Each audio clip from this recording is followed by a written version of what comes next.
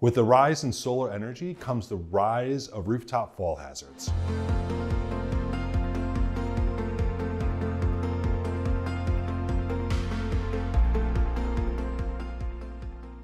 Hi, my name is Julian and welcome to Simplified Safety. And today we're going to talk about how solar affects your fall protection plan. Solar has become more popular for businesses, which means that you need to adjust your fall protection plan accordingly. In this video, we'll go over how that affects your fall protection plan, both during and after installation. The codes that we'll reference in this video are the International Fire Code, which addresses solar installations, and OSHA, which addresses general work safety. While most municipalities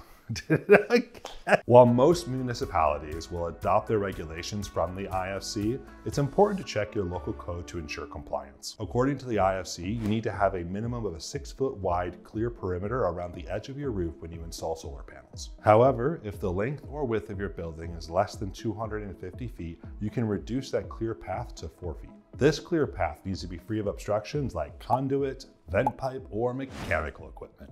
This does impact how much space your solar array can take up on your roof, as well as where you can install your fall protection. The IFC says that any mechanical equipment, like a solar array, that's within 10 feet of your roof edge must have guardrails in place. There is an exception. Guardrails are not required if a personal fall protection system is installed that meets ANSI standards. Moving on to OSHA, according to the General Industry Code, if you're within 15 feet of the roof edge, you must have fall protection. If you're more than 15 feet from the roof edge, then you may not need fall protection, depending on the work that you're doing. This is based on the temporary and infrequent clause in OSHA, and if you want more information, then you can check out our other video where we go into more detail. Now let's talk about the types of fall protection that you can use around your solar array. The two main types of fall protection available to you are guardrails and personal fall protection.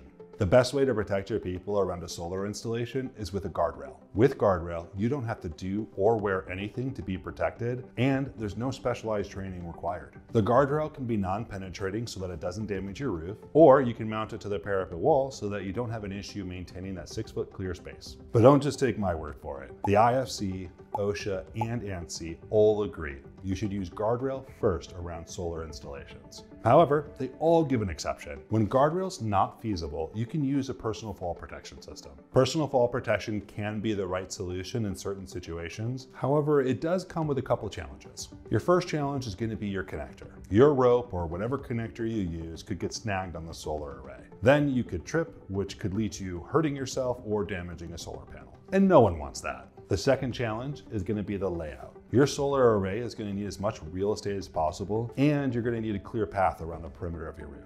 This makes it difficult to place your personal fall protection while still providing full coverage to your roof. So with all of the ways solar can affect your fall protection plan, here's a tip to make it easier from the start. Install a permanent fall protection system before you construct the solar array.